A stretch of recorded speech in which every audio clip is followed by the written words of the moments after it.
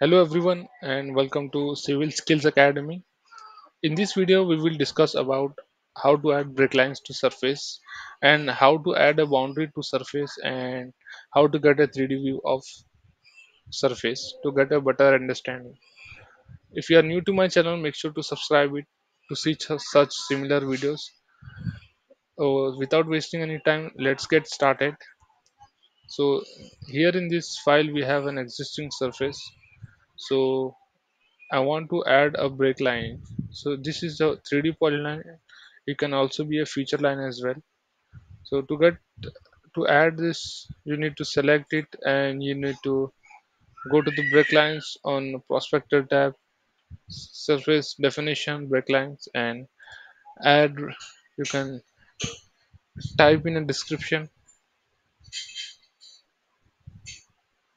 I'm gonna go with standard type. Make sure to use reading factor as per your requirements.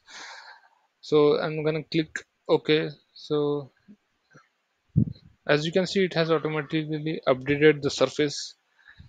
To get a better understanding, you can change the surface style to contours and triangle. And to do that, you need to go to surface properties and change the style to contours and triangles.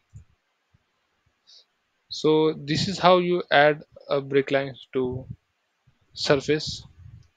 And next we will discuss about how to add a boundary to surface. To do that, you need to first draw a polyline.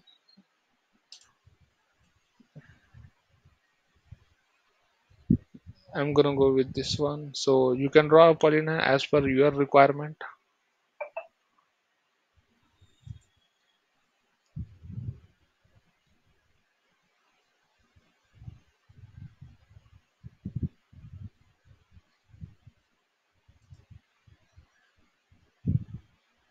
It's taking too long.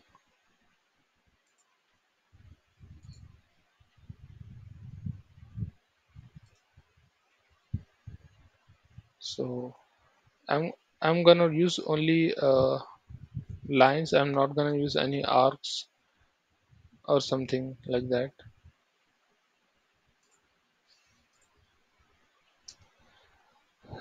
And next we're gonna go to surface definition.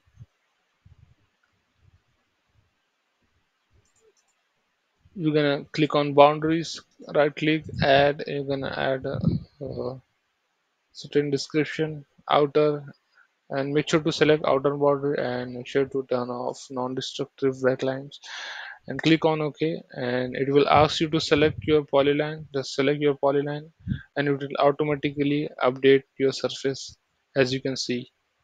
So that's how you add a boundary to your surface. Next we will discuss how to get a 3D view of a surface, and to do that you need to first select your surface, right click, and go to object viewer.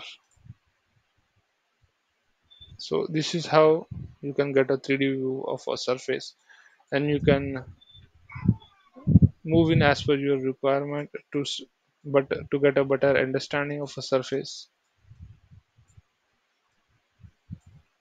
and you can change the styles as well.